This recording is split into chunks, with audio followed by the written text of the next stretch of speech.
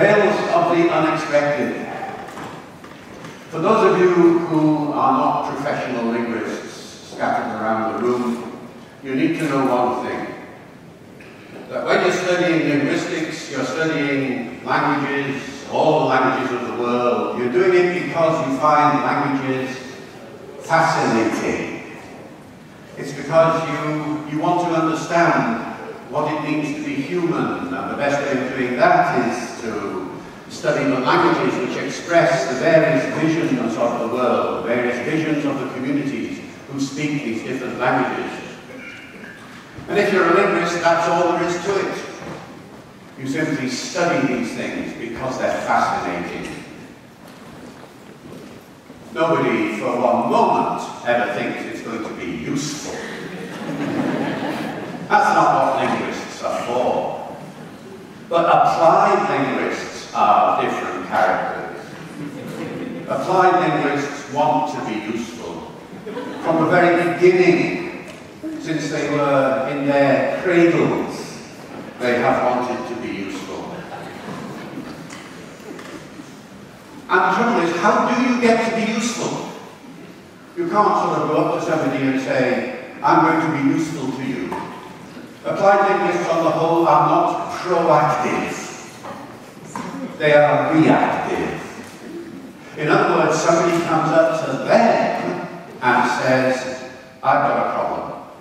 It's a linguistic problem. Can you help? That's how it's always been with me, and I suspect also for many all of the other applied linguists in this room. And the trouble is, you never know where and when this problem is going to come from. You never know. In my case, it used always to start with a phone call. These days, usually an email. Probably a query on Facebook or something now, or on my Twitter account. Somebody will say, what about this? And suddenly you find yourself going in a direction that you never anticipated. Sometimes the problem is small and you can deal with it very quickly and say, look, your problem is simply this, and it's over within hours. Sometimes the problem is complex and it takes years. And you never know where the question is going to come from. Back in the 1970s, when Jürgen was just a little lad, I was sitting in my office, minding my own business, doing linguistics, and a phone call arrived from the local hospital, and it is the audiology unit of the local hospital, and the audiologist says, is that the linguistics department? And I say yes, because it was my turn to answer the telephone that day. We were a small department in those days. And the person at the other end says, look, can I speak to the person who is interested in children's language? Well, that happened to be me. And I said, well, it's me. And they said, well, look, we've got a little girl here. She's 3.5. And she's speaking like a 2-year-old. And we've checked her hearing, and it's fine. And we've checked her intelligence, and it's fine. We've checked everything we know how to check, and it's fine. And we still don't know how to treat her. Can you help? I had never seen a language-delayed child in my life. But, you know, what do? You say, no, we can't help, bye-bye. No, of course not. I go down to the hospital. I see this little girl, little Julie. And it's obvious to me what's wrong with her. It's obvious because knowing the stages of language acquisition, I can see where she is and I know where she ought to be, and I know the stages through which normal children pass as they learn the grammar of their language. And so I was able to say, look, if you work with the speech therapist on this particular structure, it should help. Don't work on that particular structure, that's too advanced for her at this stage. They were amazed. They had never heard anything like this before. One had to be careful. Always in applied linguistics, you have to be careful because you mustn't assume that the terminology you know will be understood by the people you're trying to help. So I couldn't immediately start talking about clauses and subjects and verbs and objects and noun phrases and things. They would have been scared and run away. But no. And it worked, of course. The point is that the speech therapist, having tried out these ideas, found that little Jilly was able to respond to them. And over a couple of days, I went down 2 or 3 times, and we worked with this little girl, and they were impressed, and they said, we've got another little boy like this. Do you think you could? That was the beginning of a 15-year project, you see. Over the next 15 years, myself and those colleagues you mentioned devised sets of procedures which were used in clinics now around the world. It developed into a branch of the subject, the branch of applied linguistics called clinical linguistics.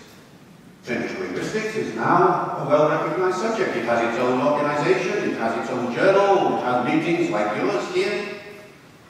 And it all started with that phone call. A few years later, it happened all over again. This time, it was an advertising agency. They ring up and they say, we've got a problem. What's your problem? The problem is this, said the ad agency, that this is the late 1990s we're talking now. This is pre-Google. Can you remember that far back? In the days when there was no Google, in the days when there was no Facebook. It's such a long time ago. But anyway, they ring up and they say, our problem is this.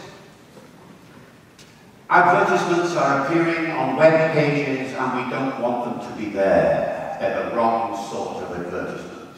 What do you mean, I ask? And this is what they say. Look, here's an example. There was a CNN page talking about a street stabbing in Chicago.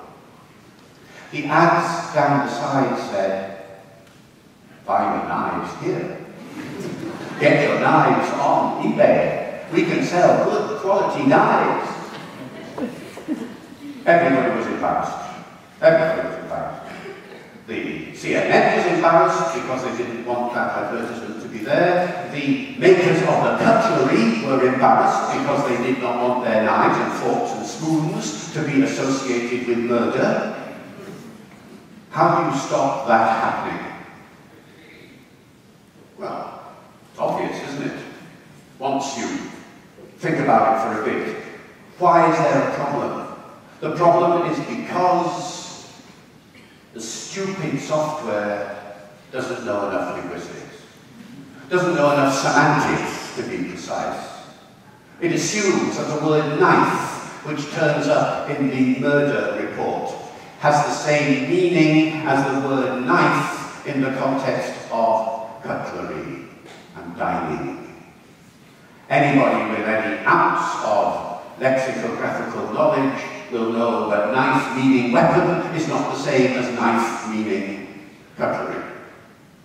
And so what you need to do to sort out this mess is make sure that those two meanings of knife are kept distinct in the software. Now, any word in the language provides you with that ambiguity. Most words in a language are ambiguous. Very few words have just got one meaning, are monosemic, as they say. Most words are polysemic. They have more than one meaning. Very difficult to find a word in English. It must be the same in German, except your words are longer. But it must be the same. To find a word in English that has got just one meaning. Handkerchief. You are monosemic. I think. Some smart person here will say, I know a second meaning for handkerchief, but on the whole, it's monosemic. But that's very rare. Most words have more than one meaning. And so if you're going to solve this internet problem, you have to analyze all the words in the language to make sure that their meanings are distinct, so that the wrong meaning does not turn up on the web page. Another 15-year project began at that moment. And the one I'm talking about today also starts with a phone call. 2004, the phone rings. It is Tim Carroll, who is a Shakespeare director at Shakespeare's Globe. Now, do you know about Shakespeare's Globe? Shakespeare's Globe is an attempt to reconstruct the Globe Theatre as it was in Shakespeare's time. A new theatre then, 1599, which lasted for over a decade before it burned down because of various problems, and then it was rebuilt later and so on. But for the last 400 years, it has essentially disappeared. And in the mid-1990s, an American called Sam Wanamaker decided that it was time for a Shakespeare's Globe to be reconstructed. As best they could, because there is very little information about exactly what the physical properties of that theatre were. But they did a very good job, and the Globe was reconstructed. It began operating on the south bank of the Thames, just opposite St. Paul's Cathedral, in 1997, and it's been successfully operating ever since. Now the Globe is committed to performing plays, not just Shakespeare of course, but performing plays in original practices. And by original practices they mean original costume, original instruments playing original music, original theatrical movement. Because if you've not been to the Globe, you need to know that there is a big pillar on one side holding up the roof and another big pillar over here, so that wherever you are on the stage, you will not be seen by a certain number of the audience. And so the actors have to move in a very different way around the stage. They are always moving. My son Ben, who is an actor and performed on the Globe stage one year, he told me all about this.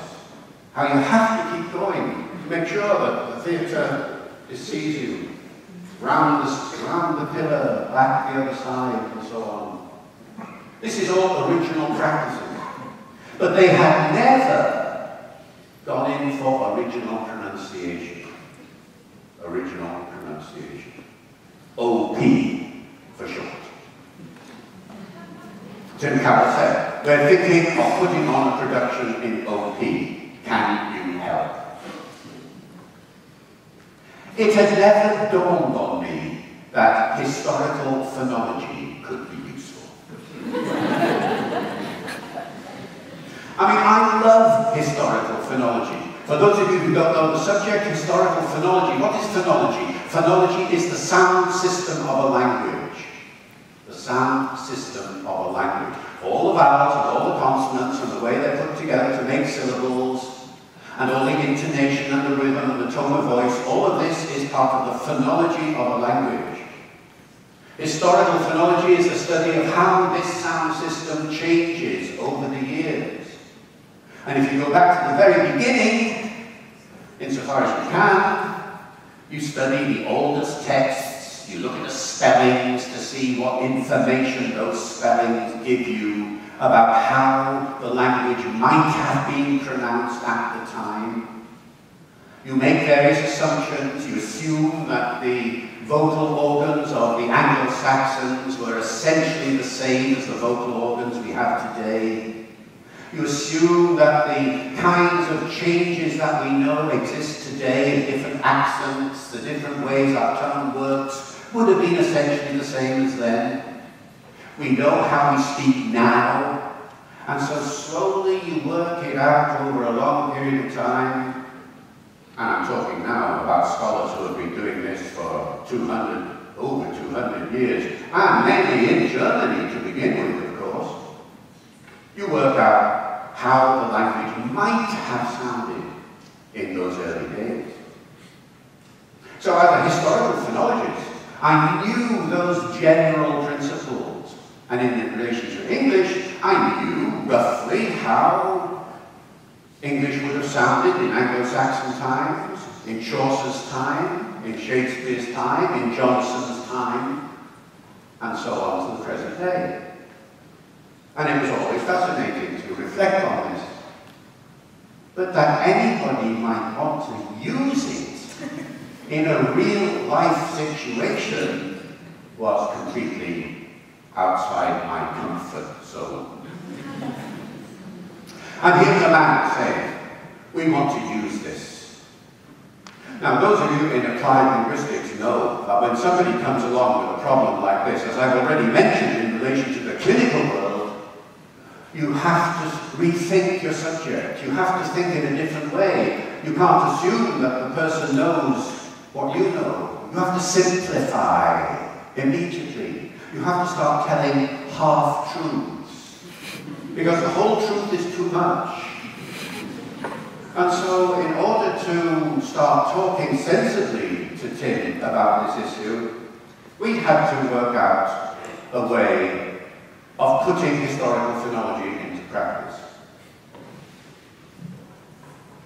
Why didn't you do this before, I asked him. This is 2004. The globe had been around since 1997. Why didn't you do it before? Because, he said, we thought that OP, original pronunciation for Shakespeare, it's 400 years old after all, the pronunciation must have changed so much in 400 years that it would be unintelligible to the audience. And we can't put on plays that are unintelligible. The globe is only open half the year, at least in those days. It's full year now, but it's an open-air theatre, and so it needs the sun of London, which you occasionally get, to put on plays. They don't put on plays in the theatre during the winter time. So they need to fill that theatre night after night after night. They get no public subsidy. And so they thought if they put on a play that nobody would understand because the pronunciation was too difficult, audiences would stay away. So they were scared, essentially. What caused you to change your mind? I said to Tim. He said, I gave my board one simple argument. If we don't do it first, Stratford will. You do appreciate that the world of theatre, they love each other? No, they hate each other. Well, hate is too strong. They're in competition with each other all the time. They're always saying, what are they doing in that theatre? What are they doing in that theatre? And so the Globe decided that they would be the first to put on an original pronunciation production in London, on the London stage, in 400 years. And they chose Romeo and Juliet in order to do it. It was a late decision. This was January 2004. Romeo and Juliet was to go up 4 months later. The cast had already been auditioned and selected. The cast had not been told that they were going to do an original pronunciation version of Romeo and Juliet. They were thinking they were going to do the whole season in modern English, which they did. The whole season was in modern English except for one weekend. That's the point. The Globe wasn't putting, as we say, all its eggs into the OP basket. No, they thought, let's just try it out as an experiment and see. So for one weekend only, they did it in OP, and the rest of the time they did it in RP. Modern pronunciation, received pronunciation. The poor actors, of course, had to learn the play twice. Because, as you'll hear in a moment, it's very different. But how different? How different is it? To what extent was Tim's fear right, that an audience would not be able to understand it? Well, you can be the judge in a few moments. In order to illustrate OP, The strategy is, to begin with, to compare it directly with RP. And for that, I need an RP speaker. Well, a semi-RP speaker, anyway. This is Hillary, ladies and gentlemen.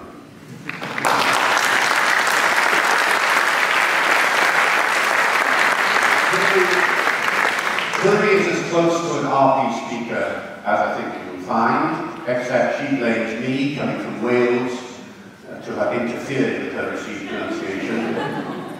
But she does her best. Certainly, it's a better RP than I can ever do, because what you're hearing from me, of course, is a curious mixture of my Welsh background, my Liverpool background, and my being married to Hillary.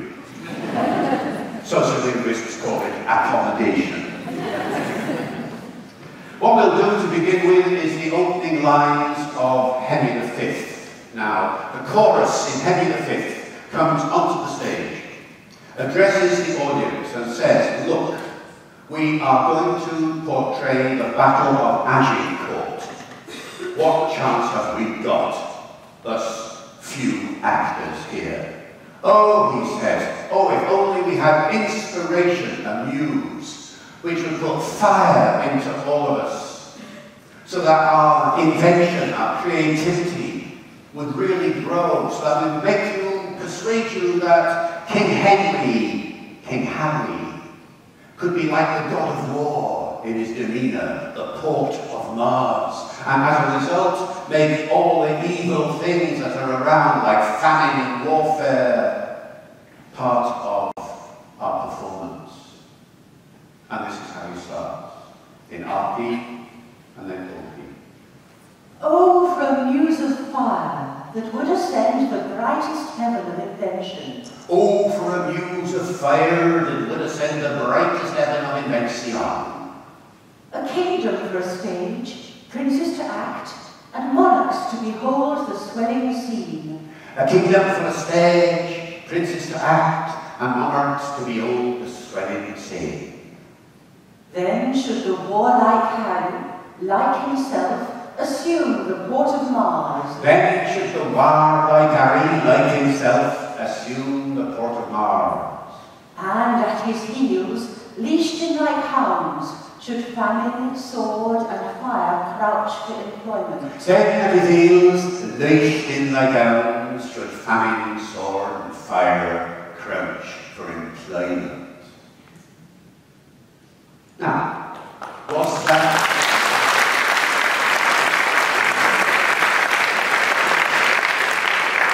Was that unintelligible, I ask?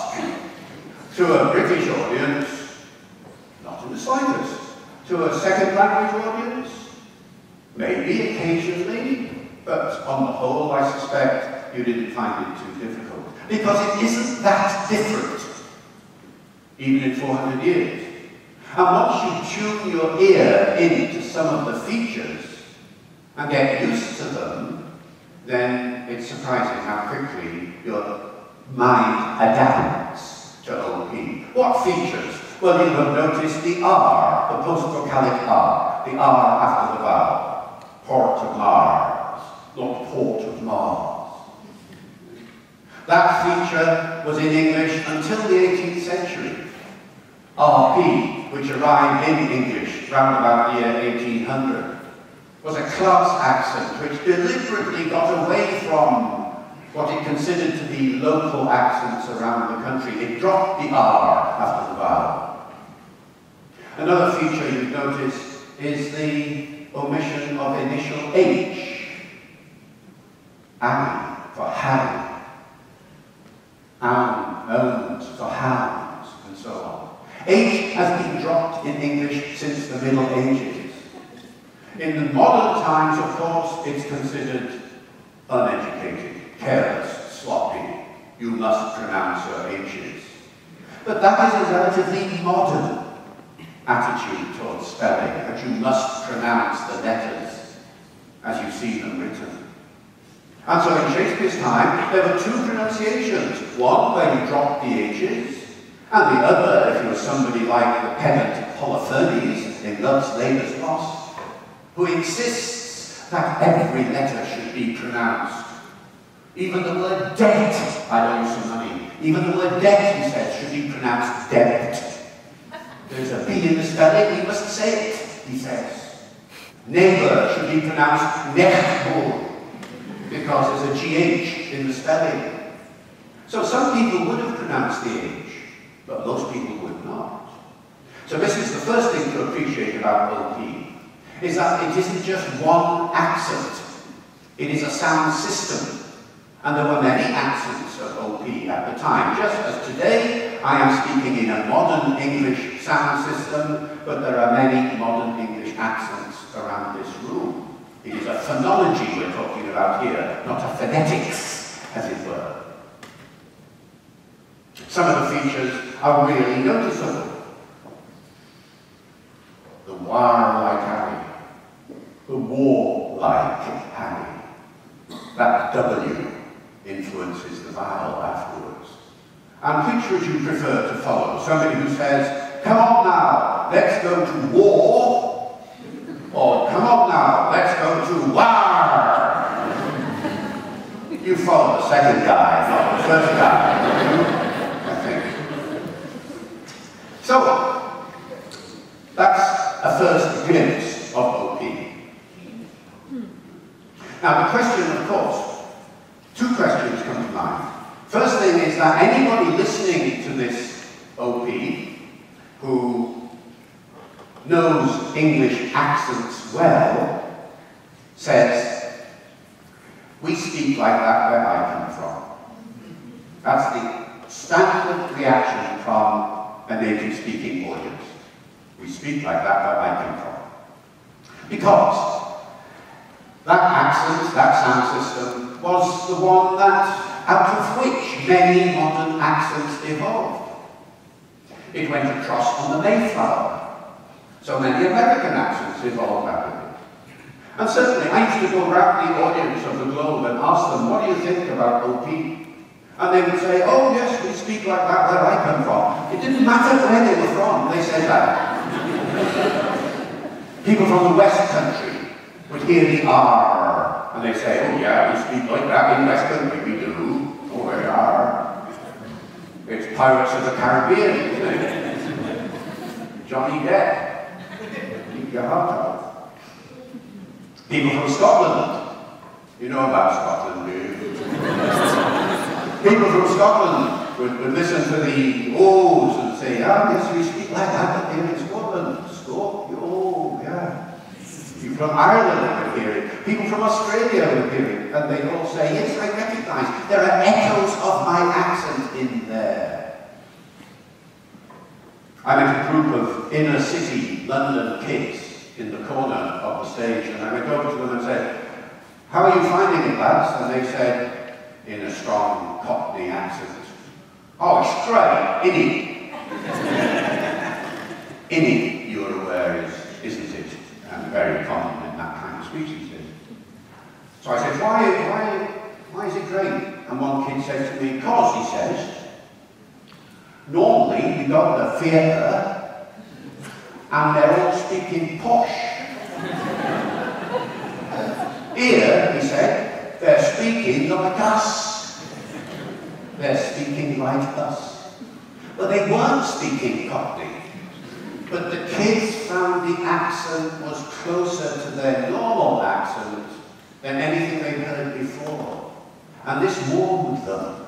This made them feel that the play was more accessible than if it had been done in the accents of Laurence Olivier or John Gielgud or all those classically trained RP actors of the past. So that's the first thing. There was a familiarity about the OP which made people warm to it. The other question, of course, was for anybody in the audience, and most of the audience, how do you know? How do you know? For historical phonologists, of course, we know. We don't have to explain. We don't have to reconstruct that kind of accent. We know the difficulties. We know the uncertainties. No historical phonologist would ever say that that accent you heard from me a few seconds ago was authentic. Nobody uses the word authentic, nor does the globe. All you can say is that it is plausible. It is a plausible reconstruction, with all the uncertainties that go with it. It's my view on how you put that sound system into practice. Another historical phonologist coming along and doing the same job as I did might make different decisions at various points. But the overall interpretation, I suspect, will be very similar. But how do you know? And for the general audience, one had to explain. And we did this in talk-back sessions and articles for the Globe magazine and all this sort of thing. And as you know, then, for those of you who do, but for those of you who don't, there are 4 kinds of evidence that you look for when you're reconstructing an accent of this kind. The first kind, in no particular order, but the first kind is you look at the rhymes that don't work in modern English, but do work in OP, the rhymes. Let's take Shakespeare's sonnets as an example, all about love. And the word love turns up all the way through. But with what words does the word love rhyme? These are sonnets, and the rhyme scheme is very disciplined. And it was auditory. There were no such things as the modern I rhymes, the visual rhymes in those days. And love rhymes with prove and move. Well, hello. 2 explanations. 1, Shakespeare was a bad poet and didn't know how to rhyme. 2, the pronunciation has changed. All right, so the second one is obviously the one to go for. As I say, I rhymes, visual rhymes were not fashionable in those days. That's not an explanation. But which way was it? Was love rhyming with prov? Or does it Louvre rhyming with prove? Could be either, couldn't it? Really? Do people lengthen the vowel of love to make it long? Elvis did. I love you. Love. Yes, you can lengthen the vowel. Is that how Shakespeare did it? No. How do we know? Now we need to go on to a second kind of evidence. The evidence of the contemporary writers of the time. If anybody writes about their accent of the time, this is invaluable to the historical phonologists. And in Shakespeare's time, yes, there are something like 20 monographs of one kind or another, written in the 16th and early 17th centuries, talking about how pronunciation was. The reason was that they were all interested in things like spelling reform. And if you're interested in spelling reform, then one of the things you want to do is work out how the words are pronounced. And they tell you this word is pronounced with a short vowel or a long vowel.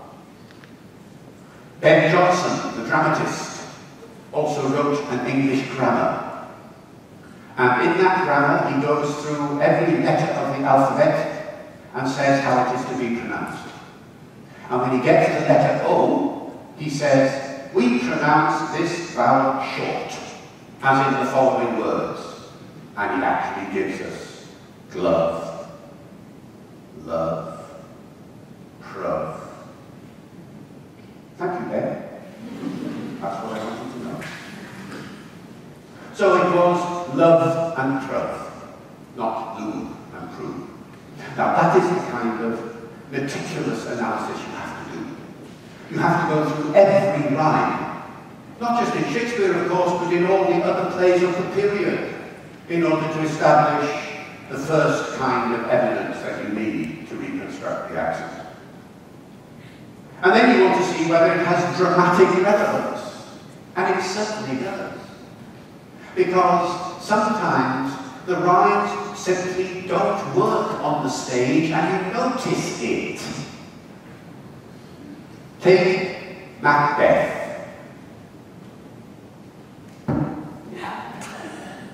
I said it.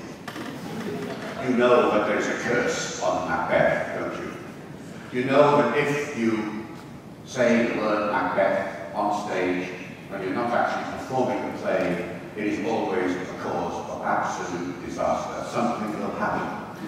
Something horrible will happen. Sorry.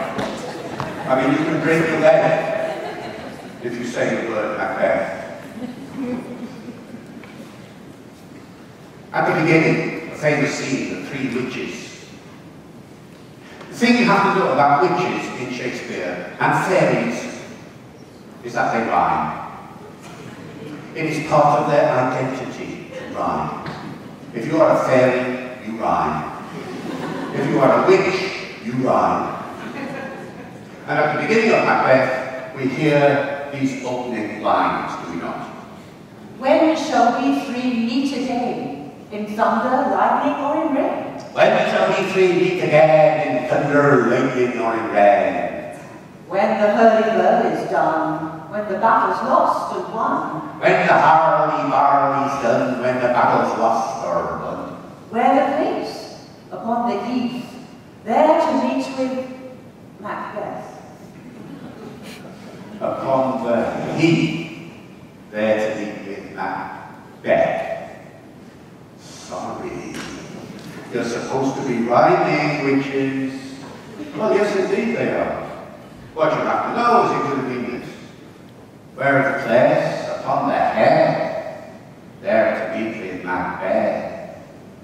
Head, Macbeth. That's the kind of thing that jumps out at you, you see. You notice the rhyme not working. And frequently throughout the canon, you will get examples like this. Sometimes the failure to rhyme goes on and on and on, so it really jars. One of the best examples of this is in A Midsummer Night's Dream.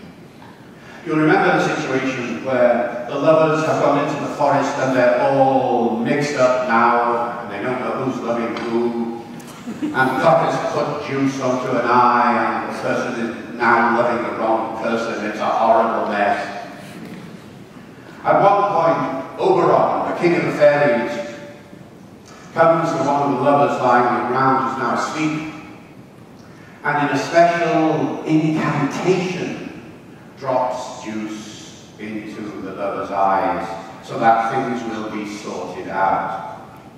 He talks about the flower, the purple flower, that Cupid, the god of love, hit with an arrow and turned that flower into a love juice, and says essentially in these 8 lines that if this love juice works, everything will be fine, and when you wake up, you'll love the person you're supposed to be loving, and all will be well.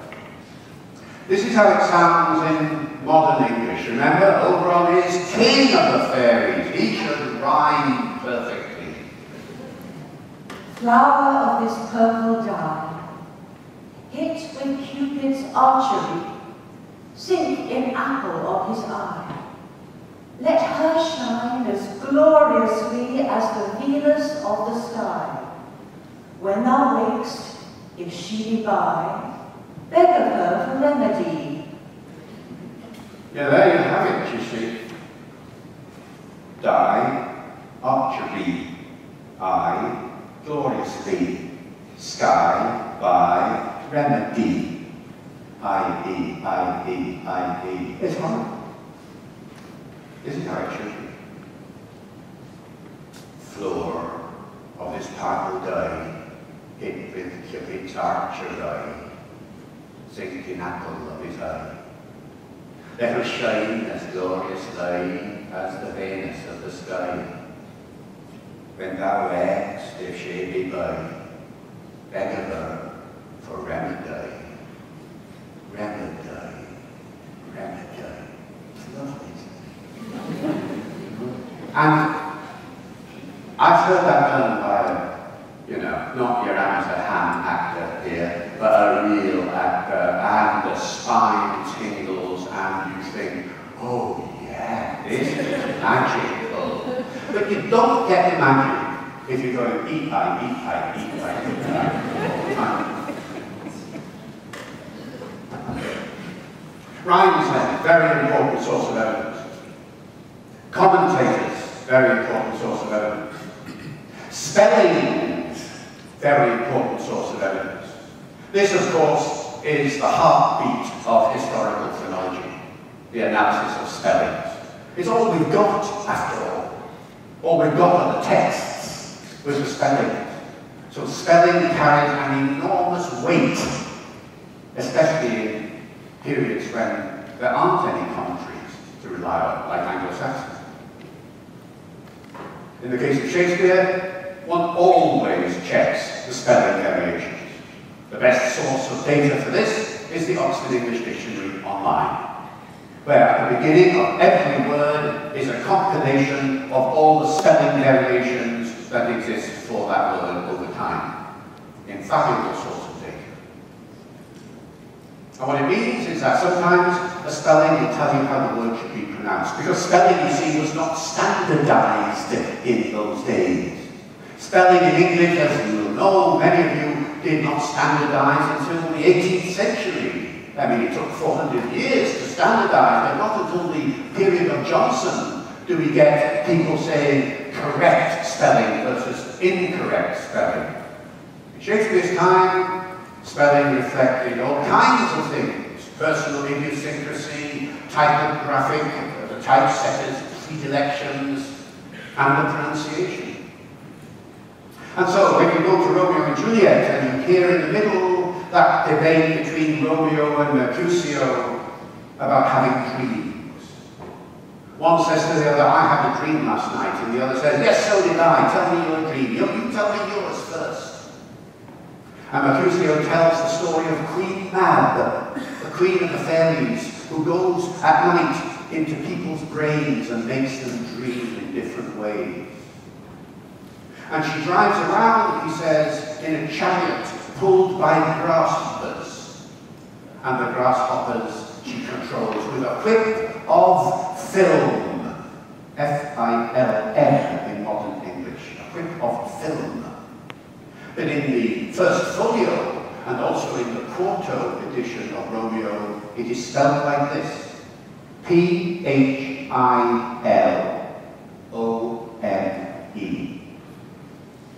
Philon. It has to be two syllables, you see. It has to be. Philon. Philon.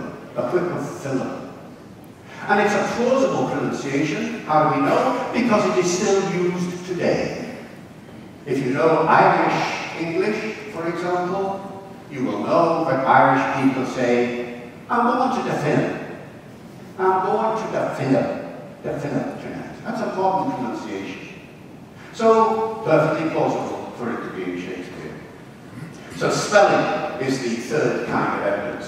And the fourth kind, of course, are the puns that come to light.